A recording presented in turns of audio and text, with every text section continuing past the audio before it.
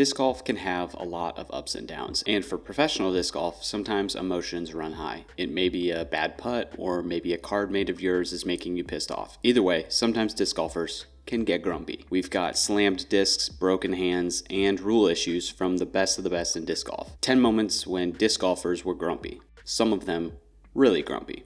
Enjoy. Alright, kicking it off with Nikko McBeth on this one, 2019 Portland Open. This one I could feel for. No one likes missing a short putt, especially if it's to win. Nikko would end up losing to Drew Gibson in a playoff after what happens here. This won't be the last time we see Nikko in this video. Over the years, he's kind of been a hothead, and this sums it up.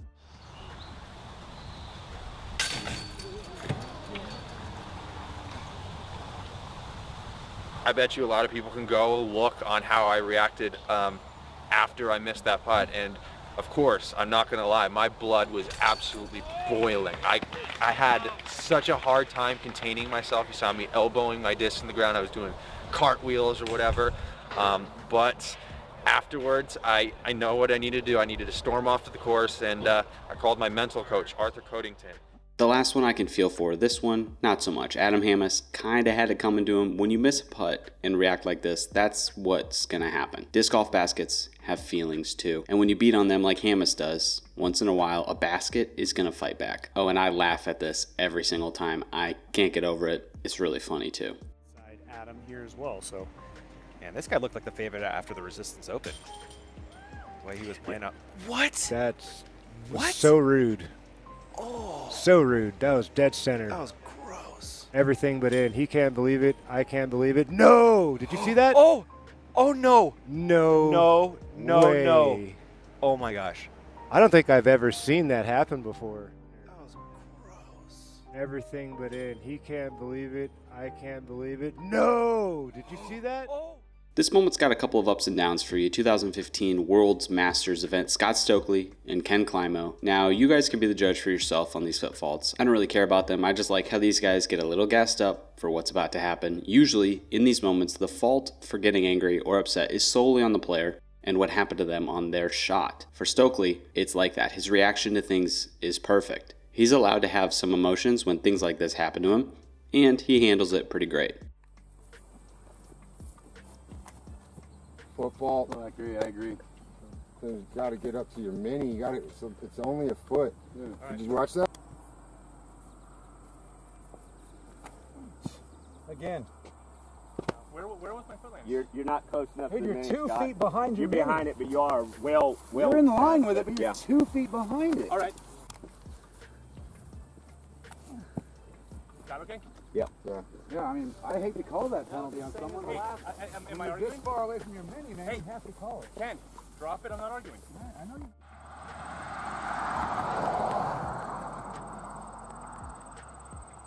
Danny, I got to call a foot fault on that. Nikko Lacastro, let's take a trip back to 2014 USDGC. A couple holes earlier than the moment we're going to be looking at. Nikko is doing this. God damn!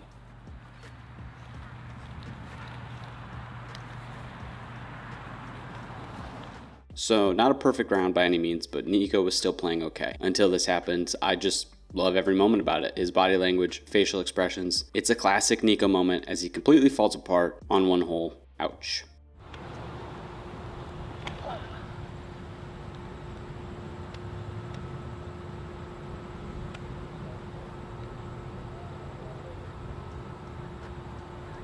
Where's the basket at, dude? What the?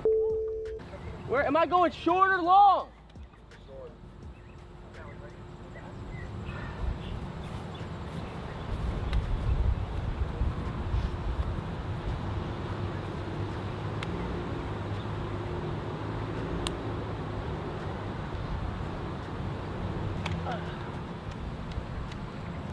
I've got to be there. Come on. Get in.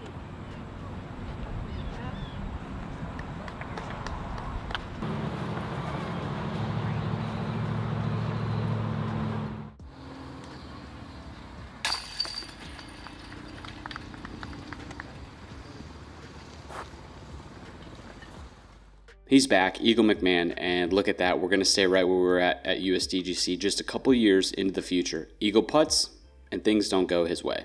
Players have messed up. Eagle from a knee. I don't know why he'd go to a knee. That was a hard punch to the ground. Oh no, Eagle. Save your throwing hand. Right, do it with the other hand if you're going to do it, son. Yeah. Gotta get that proper punch technique in there. After this happened, Eagle would make the lead card for the final round and play with a partially broken hand. All taped up, he was unable to throw backhands and instead chose to play the round forehand only, really backing off on it. One of Eagle's chances to win a major that he fell short on, this time due to his frustration that caught up to him, big time. Time for some ruling issues again. This one though, with a fan favorite in Nate Sexton. Again, I love these kinds of clips. Nate has a solid reason to react the way he does, and it's not overreacting, it's just a little bit of being grumpy, which is again fine in this kind of situation. I really like Sexton's demeanor. He just has a way about him when conflict arises, there's no backing down. One of my favorite Nate moments. I don't know where the line is on this one, but it should say, I'm assuming it says... I don't think it's probably in, but I would love to hear the reasoning why there's no line, or just have someone who knows what they're talking about be around. I agree. Because he said the order was like line, banner, then natural, but that's none of these. Nobody's here, is basically what we're hearing. What if you landed on top of it? It shouldn't be. You wouldn't think it'd be in, but someone just play it professional. I mean, sure. Yeah, just play it. Sure. Take a picture and show it to Steve. I don't think you're allowed to do that. No, yeah, you can. Really? Yeah. No? I don't think so. Picture, but not video. Yeah, there you go. Inside of the Kind of like steaks, though. It's kind of like not having a line and you line up the steak. Yeah, we'll see. Probably yourself didn't think this way either. We'll see what they say. I just think, I would hope that they can show me somewhere that that's written. That would be cool. The fact that there's no line, I think, is crazy. Yeah, I agree. I agree. Was inside the line that the railroad tie would have created, but none of the disc was on the inside of the line. The disc would be ruled out of bounds. Okay. Is it written down anywhere? What the line? I mean, I don't really want to talk about it right now. The shortest point. Paul McBeth has a couple of moments that I've thrown together, and they all have one thing in common. When McBeth gets angry, McBeth folds discs like a pancake. And it's really funny because bye-bye disc. When you get angrily squished like this, enjoy. Velcro. So McBeth now from... Did his engine just get revved up? Did he just start his engine? Let's see, from 50 feet. No, never really had a chance. That was the park ranger.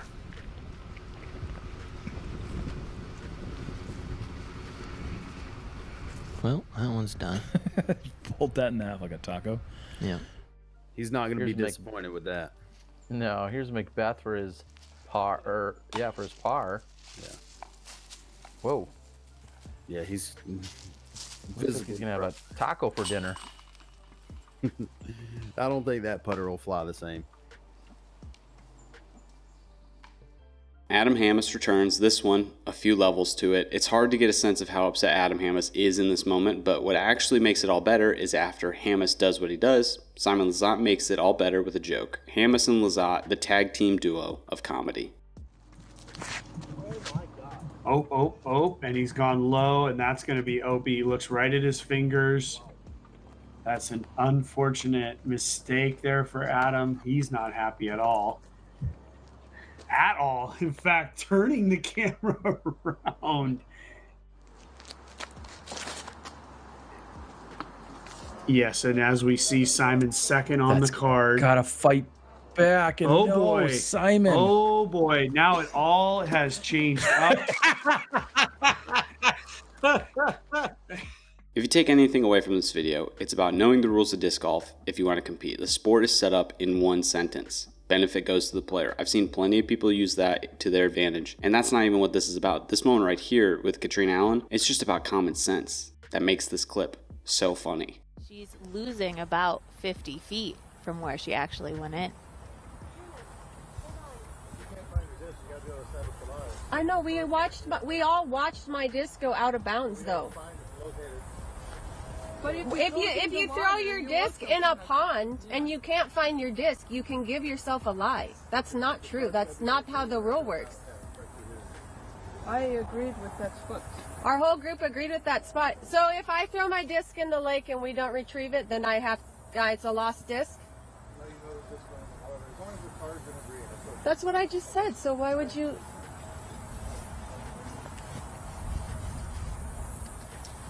Well, a little frustration and also some rules discussion, and indeed it is the case that if you know it went OB, and they do know it went OB. Gotta end it with the best, worst disc golf grumpy person moment possible ever in the sport. Nikko Rage versus an official at the European Open, resulting in a suspension. The outburst scene here is definitely the worst one in today's top 10. In today's 10 moments when disc golfers were grumpy, Nikko just has a way with people, a way of turning them against him. I'm still a fan, always will be, but I doubt this official likes him. A few moments ago, Nikko Rage will be called for a time violation here. So he was out of bounds off the tee, so this was his third. We ended up seeing his par putt, which he missed. Right. And so what happens here? He gets called for a time before this violation. round, so you have a penalty through. What? You have a penalty through. Why? Excessive time. Why? EDJ rules. Step away from me. Step back. Not listening?